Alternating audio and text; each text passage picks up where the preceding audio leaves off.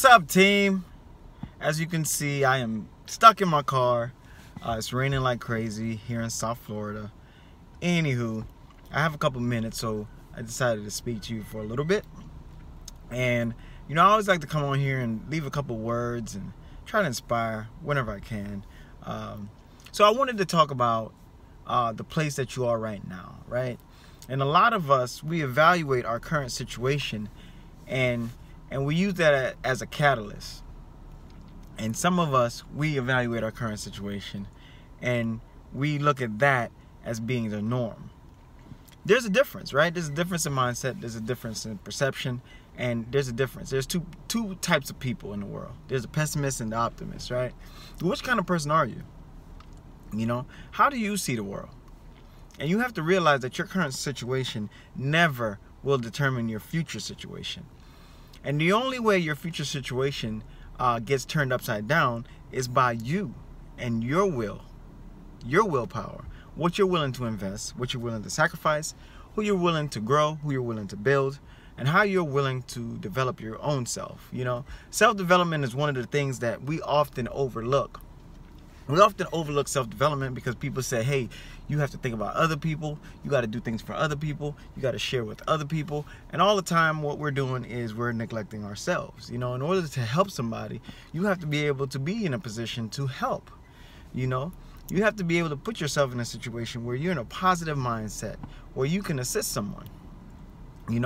It's hard to help someone if you are someone that needs to be helped. And our situations always provide us strength. Our situations always provide us experience. It always gives us a way out, right? And unless we are going through these daily struggles and we're going through the hustle and bustle that life gives us, it's hard to go ahead and get that experience to be able to help and mold and build someone else. So what I say about your current situation is you're going to go through some struggles. No doubt about it.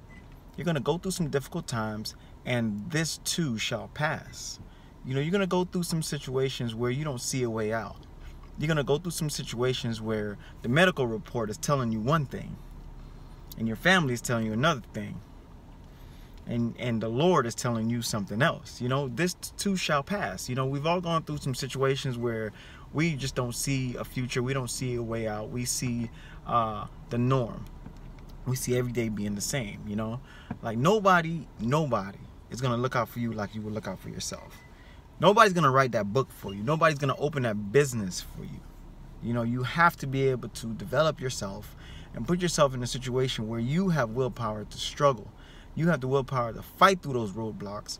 You have the power to be able to kick down those doors that are once locked. Guys, it's very hard to see the future, and it's very hard to predict what the future holds. But small victories is what counts.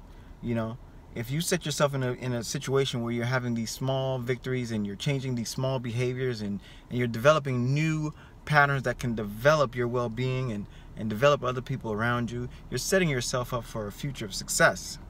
Now, if you are a pessimist that thinks about your current situation and you just can't find a way out and you just can't see a way out, you may need somebody to motivate you or to uplift you. And there's nothing wrong with seeking out help. As iron sharpens iron, we as men and women, we sharpen each other. So there's nothing wrong, and I always preach that every single day of the week, that there's nothing wrong with looking for someone for guidance and looking for someone who has experienced failure, who has experienced struggle, who has experienced difficult times, who has had an addiction and saw a way out, who has gone through a divorce and saw a way out, who has been cheated on, who has been through financial struggles, who have been through financial failures and saw a way out. There's so many of us that can help each other and mold and develop each other, but it starts with you. It starts with self-development, and it starts with being able to hold yourself accountable. Self-accountability is your number one tool. Guys, I know this is long-winded, but I think it's some good information in there. Anyways, stay blessed.